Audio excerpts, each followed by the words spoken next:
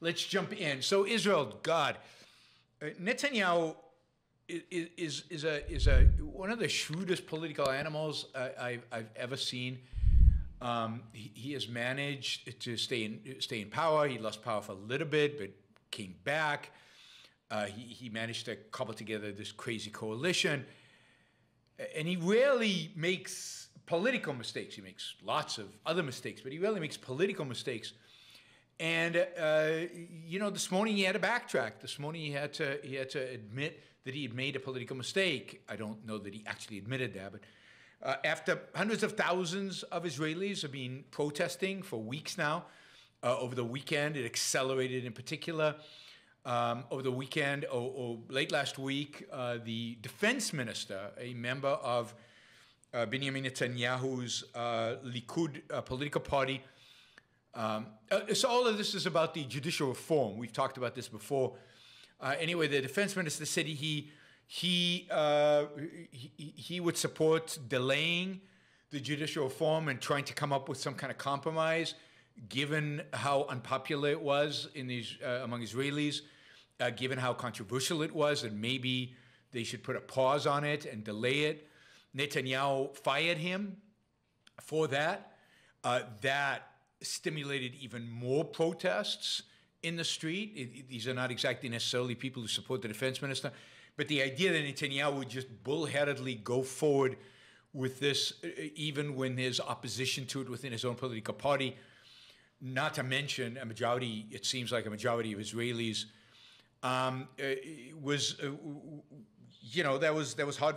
That was people couldn't stomach it, and basically went out to the streets. They're still out into the streets, putting pressure and trying to come up with a compromise. And in this case, I'm on the side of, there's no question, I'm on the side of compromise. There's the Netanyahu proposal is a terrible proposal. It is the judicial reform is basically sponsored by crazy right-wing, semi-fascist political parties who I think would like to use their ability to use their power to pass laws that clearly discriminate against Arabs and clearly violate the rights of Arabs. And in the past, the Supreme Court has overruled those kind of laws, and they would like to get rid of that veto power the Supreme Court has. While I think the current judiciary system in Israel is not a good one, it kind of reinforces or sustains. It gives too much power to the left in its current structure. It needs to be reformed. But the Netanyahu proposal was a terrible proposal. It basically eliminated any sense of an independent judiciary, and it completely politicized the judiciary. So it prevented the judiciary from being a check on the legislature and the executive, which is the way it is in the United States and many other Western countries. Netanyahu knows this. He understands the constitutional nature of the American political system. He is a smart guy. He knows that it was an awful proposal. It's a proposal that is there for power and power alone. And good for the Israeli people who rejected this and hopefully are going to force Netanyahu to some kind of negotiating table, to some kind of deal that both reforms the existing system, which needs reform, but yet bases it on a better foundation of an independent judiciary that has some oversight over the legislature and the executive. The legislation has now been postponed. Netanyahu went on TV tonight and postponed it to the summer. That gives them plenty of time to reconsider it, to think this through. In a compromise with his fascist, right-wing coalition member, Netanyahu also announced that or it's been announced, I don't think Netanyahu said this, it's been announced that the government will form a national guard. Israel doesn't have a national guard, doesn't need a national guard. But Israel will form a national guard, I guess, for internal security, that will be now under the command, if you will, under the responsibility of the Minister for Internal Security, who is kind of maybe the most fascist of all the members of the Israeli parliament. And he is now going to be responsible for a new national guard that is going to be formed. Nothing good is going to come out of this. Nothing good is going to come out of this coalition. Netanyahu is compromised with the worst elements, of the Israeli right.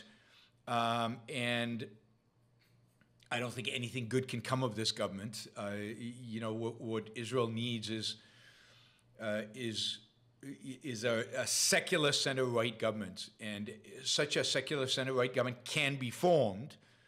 I'm not sure it can be formed with Benjamin Netanyahu, but if when Netanyahu leaves the Likud,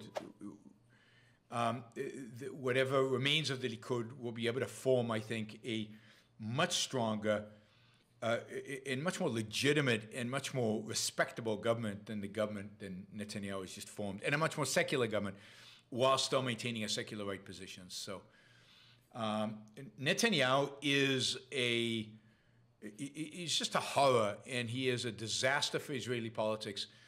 And the only thing Netanyahu cares about is sustaining his own position of power. This is not for the good of anything or anybody that he functions other than his own self-preservation as a politician, as a political powerhouse, and to avoid jail, because he is under prosecution, justifiably or not. He is under prosecution. All right. So, yes, so the bill is off the table for now. There will be no vote this week. It's been delayed to the summer. That is a good thing. But Ben Gvir, who is this fascist minister who will now be controlling of a so-called National Guard, is a disgusting human being, a horrible human being, and you know, Itai here says it's going to be Ben Gvir's militia. Yeah, I mean, I don't think it's going to be formed. I think this is just, again, this is kind of Israeli politics. Israeli politics has always been messy and ugly and horrible and disgusting and terrible. This last few weeks in this particular government takes it to a whole new level, really to a whole new level, and sad to see.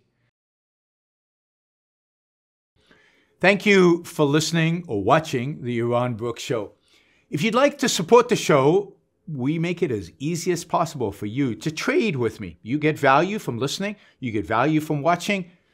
Show your appreciation. You can do that by going to yaronbrookshow.com/support, by going to Patreon, Subscribestar, Locals, and just making a appropriate contribution on any one of those channels. Also, if you'd like to see the Yaron Brook Show grow, please consider sharing our content, and of course, subscribe. Press that little bell button right down there on YouTube so that you get an announcement when we go live. And for those of you who are already subscribers and those of you who are already supporters of the show, thank you.